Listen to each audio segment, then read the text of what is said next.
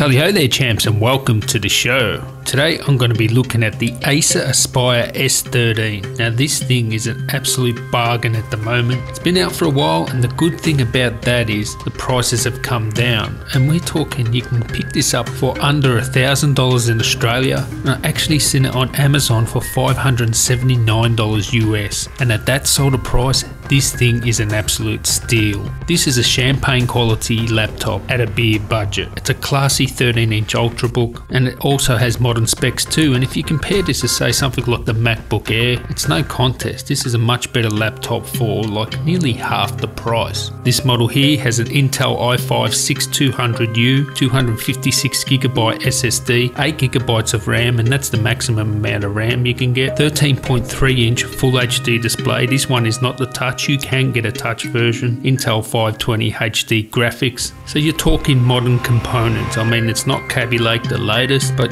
when you consider that the latest MacBook Pro 13-inch non-touch model uses pretty much the same processor as this, and really there's not that much difference between Kaby Lake and Skylake. So the design is beautiful. It is elegant, classy, sophisticated.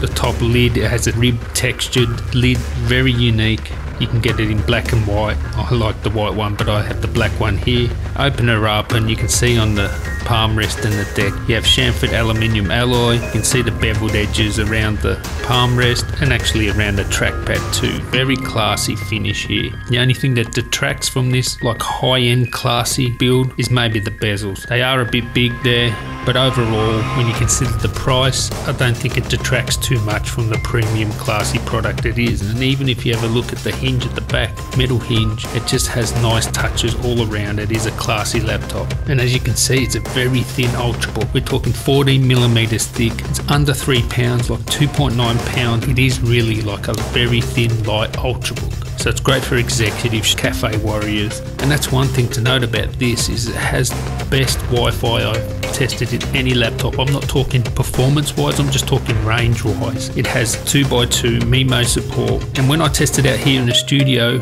I really get strong signal. And I'm not saying it's the fastest Wi-Fi, but if you're a road warrior, cafe warrior, student and stuff, you know, you want good Wi-Fi, as in strong Wi-Fi, and this has really good Wi-Fi. So moving on to ports, so on the right hand side you have USB-C, a USB 3, HDMI port, and the power jack there. On the left hand side you have USB 3, audio jack, and a SD card slot. So you've got enough ports. You have the USB-C, so that's great, and you won't have to be carrying any dongles around with you unless you want Ethernet or something like that. Keyboard's fairly shallow, so you're gonna like it or you won't. I don't mind it, but it's on the edge of being too shallow for mine. Trackpad is fairly decent.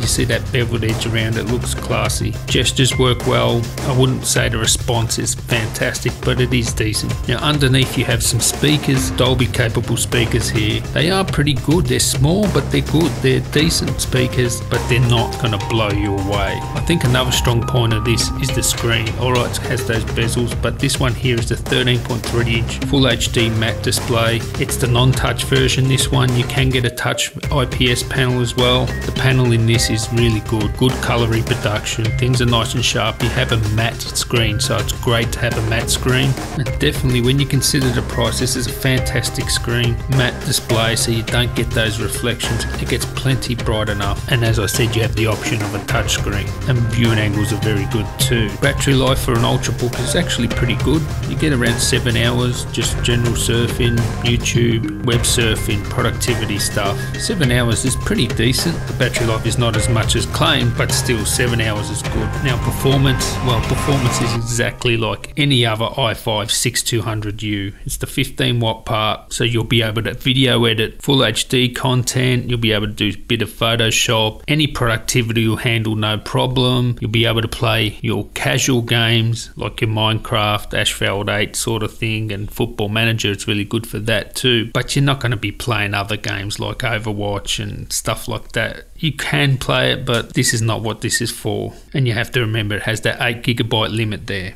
which is fine for what it's made for. Now it doesn't get overly hot too. It has a very small fan, and now with small fans you get a higher pitch, so some people don't like that. Fortunately it doesn't really come on that much, so thermals are well controlled here. It doesn't get hot, but yeah, you will get a slight high-pitched fan noise when it does kick in. Now overall, this is a fantastic product, and when you're talking $579 US or under $1,000 Australian, there isn't a classier laptop with this build quality and specs for that sort of price. I mean, a lot of the laptops you'll compare to this and, you know, talking cost, you know, 40, 50, 60% more. So I think Acer have done really well to achieve a laptop at this price point, so competitively priced, yet can actually match up to some of the higher spec PCs, and like, this is much better than a MacBook Air. So if you want a classy ultrabook at a really good price, definitely check this one out. I'd like to really thank you guys for watching. Give me a thumbs up if you like this video. If you're new around here, why not subscribe? Got lots more tech content coming soon. And until next time guys, tally ho.